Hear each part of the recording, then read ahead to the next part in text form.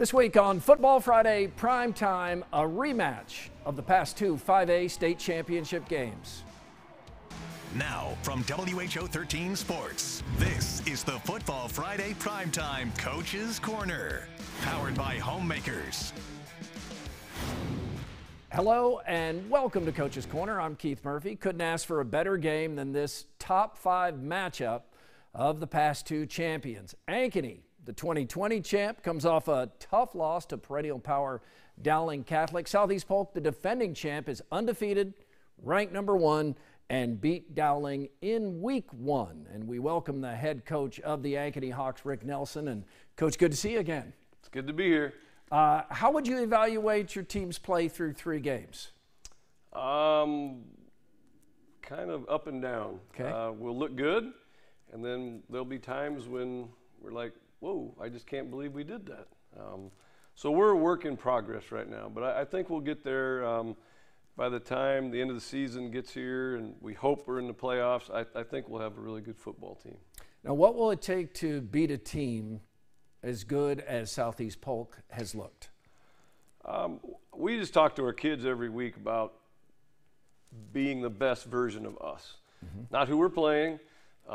So we try not to help them. We've probably on almost every drive in the first half of all three games, we offensively had just not executed the way I know that we can, and the way the kids know they can. Second half, then we'll come out and play pretty darn good. So we're going to need to start fast against Southeast Polk. It'll be a physical game, just like our really last three games were very physical football games. So we hope that we can slow down their tailback. That looks like it's going to be a really good challenge for our defense. I'll boo some of the Southeast Polk tailback. Looking at your schedule or Southeast Polk's schedule, no Fridays off in this schedule. I mean, how do you keep your team focused just one game at a time, as they say? Well, I think right now we've got our team's attention. I mean, we had several opportunities against Dowling to do some really good things, and we just didn't do it. So the kids know that we have a good football team, but we're going to have to play better if we're going to beat teams like Dowling and Southeast Polk. And you don't have to worry about your players looking ahead, looking past Southeast Polk. No. Yeah.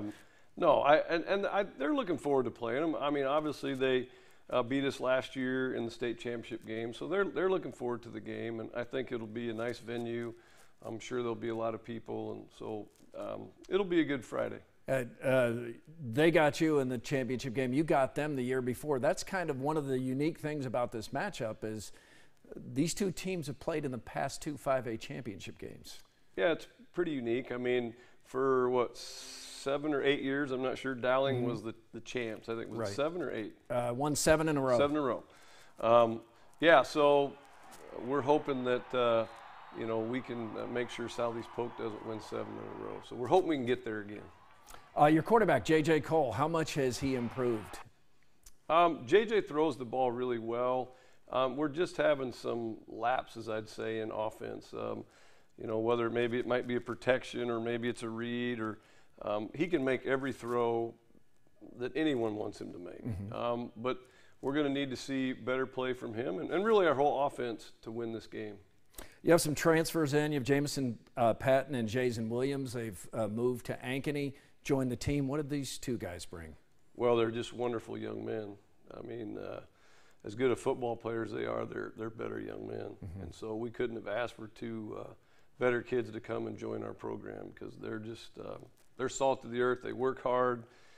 They fit right in right away. The kids really like them. And obviously they're both good football players. Speaking of nice young men, you know Justin Cernsey, my primetime partner. He's usually here on Coach's Corner, but Justin just had a baby boy, Jennings, so he's out right now. What are your memories of Justin at UNI? Well, I think 2 years ago I was here. We called him Silky because he was so silky smooth. Right. I remember sitting down with him and his parents in Minnesota and recruited him. He was just probably the neatest memory I have is when we were playing Western Kentucky in overtime and the corner blitzed and Sanders threw him a fade ball and he caught it. on the end zone. The safety got over the top just right at the last and hit him, but he crossed the goal line. And that's when Western Kentucky, I think, had maybe won 1 or 2 national championships. So that was really a neat memory. That's why they called him Silky Smooth. That's right. All right, Coach, thanks for coming in. We really appreciate it. Best of luck Friday night. We'll see you at Southeast Polk. Well, thank you. Thanks for having us. All right, when we come back, we're just getting started, by the way. Southeast Polk head coach Brad Zeletovich talks about his team's fast start.